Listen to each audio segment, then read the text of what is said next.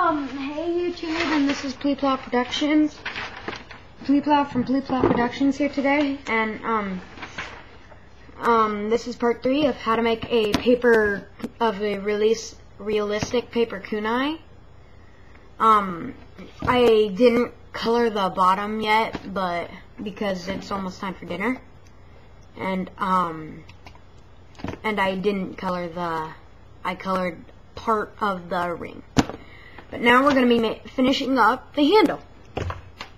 Okay. So, take a piece of paper, fold it in half, blank piece of paper, notebook paper, whatever. Fold it in half, crease it, unfold it, fold that in half, fold half of that to the crease, unfold. And then you have two of these, then fold one down for that crease. Here, I'll just show you. Okay, so fold down. This doesn't take very long. Fold down.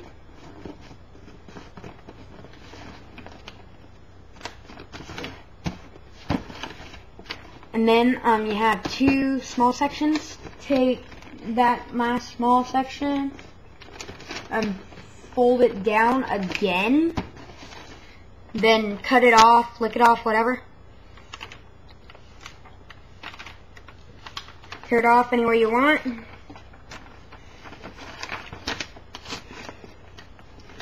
doesn't have to be perfect. See, yeah, if it rips while tearing it, just take a tiny piece of tape and tape it, just kind of tape it. There, and now you have a strip. Okay, so now we're gonna add this little strip of paper to the kunai. Okay, what you're gonna do is you're gonna come up here at the start of it, and you're gonna angle it, and you're gonna use only a little bit of tape.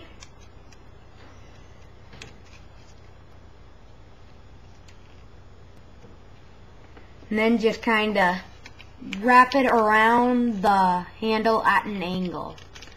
You want to wrap this on there tight.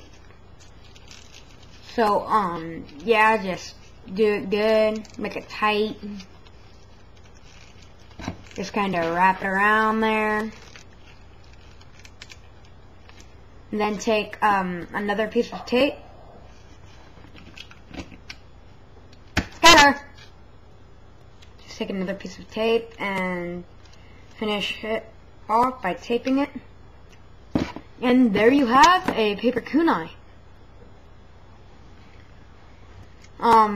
They don't fly that well. I'll come back to you with a video on how to throw them. But this is my third kunai, and I will also make a video on how to make a paper shuriken. Not a realistic Naruto one, but it's a paper shuriken. You know, basic. I colored mine black. You can do it whatever you want. But yeah, this is Pleeplow from Pleeplow Productions signing off. And if you didn't finish coloring your kunai, just finish coloring it. See you later. Bye.